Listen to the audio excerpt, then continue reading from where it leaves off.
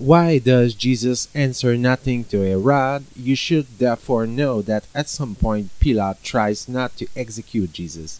He is looking for all the possible tricks, and one of the tricks that he will try is that, as Jesus was arrested in an area which is under the jurisdiction of Herod, the Greek king, he will send it to him for let him be judged.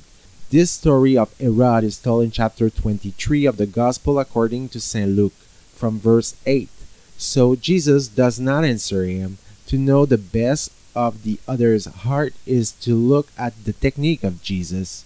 Jesus responds to Pilate because he seems to be seeking the truth. Jesus does not respond to Herod because he wants to have fun.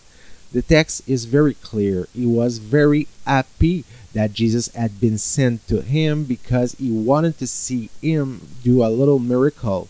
For a long time he had wanted to see his magic tricks. It was no further than that. You should know that at the time the Greek Empire was decadent. It is also considered by the Romans as such. The Romans are precise people with a very firm moral structure in comparison.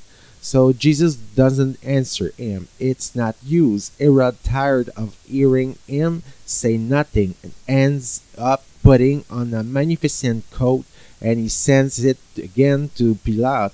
It is on this day that they become friends. Why do they become friends? Because they have a common enemy, the unbearable and difficult to manage Jewish people. The attitude of Jesus also shows that sometimes when there is a trial and we are faced with perfectly dishonest people who do not want to hear or mock, that sometimes it is necessary to know how to remain silent to come in itself, if only to keep the strength for the future. It is the same before police interrogations. When things have been said once and too tired afterwards, they question with the same questions.